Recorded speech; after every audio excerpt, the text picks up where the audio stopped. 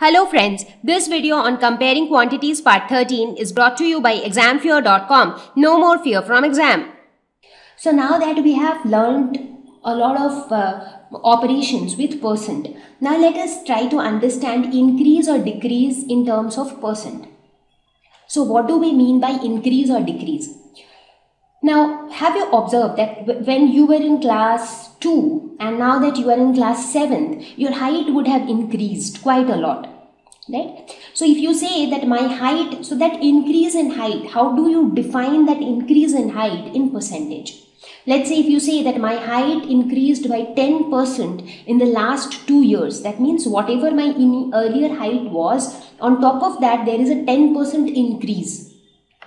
Or if you say that I spent, not you, maybe somebody who's working. So if he says that I spent 40% of my salary in 10 days. So basically he is talking about how much money does he spend in the first 10 days. He spends 40% of the salary in 10 days. So basically what is happening? In the first case, your height is increasing and you are denoting that increase in percentage. In the second case, what is happening? As you are spending 40% of your salary, what is happening to the bank balance that you have? That is gradually decreasing. So the salary that you had received, which had made your bank balance, so that bank balance is gradually decreasing. So here we will see how do we actually represent the increase or decrease in some quantity in terms of percentage.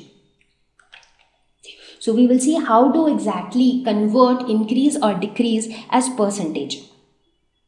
So for this, we will consider an example. So increase or decrease in any quantity is always calculated as a percentage of the initial amount. This is very important. So whenever you want to express increase or decrease of anything in terms of percentage, so that should happen on the initial amount, because the change is happening on the initial amount. Right? For example, earlier your height was 130 centimeters. Now your height is 150 centimeters. So basically this increase has happened on your initial height, on your existing previous height, right? So the percentage always is calculated on the initial amount. This is one very important point to be understood and remembered. So let us take an example. So here we see a mother-daughter duo, and the mother says that in my childhood, petrol was ₹1 per litre. So the cost of petrol used to be ₹1 for 1 litre. So this was the before scenario. This is how it was initially. So before ₹1 for 1 litre of petrol. And then the daughter says that it is ₹52 per litre today. So what is it now? So now the price is ₹52 for 1 litre. So what do you think? What has happened? Whether the quantity has increased or decreased? So the quantity here is the price, because the price is undergoing a change. So the price has increased from ₹1 to ₹51. So here we see an increase in the quantity. So how do we represent this increase in percentage? So for that, first of all, we need to find out how much is the increase. So how much is the increase? The increase would be the difference between these two values, that is ₹52 minus ₹1, which is equal to ₹51. So this much is the increase. But we need to represent this increase in percentage. So percentage increase would be equal to the actual increase. Here the actual increase is ₹51 divided by the original price or the initial price, whatever you call it. The initial price into 100%. So this into 100% is just to convert the fraction into percentage. So why did we divide it by the initial price? Because that is what I told, right? That percentage of increase or decrease will always be calculated out of the initial amount, because whatever increase or decrease has happened, it has happened on the initial amount. So initial amount was ₹1. So this increase has happened over ₹1. So how much that increase is, in order to know that, you actually need to divide the increase by the initial price. So this would be equal to 51 by 1 into 100. So this would be equal to 5100%. So this basically tells you that in these many years, the price of the petrol has actually increased by 5100%.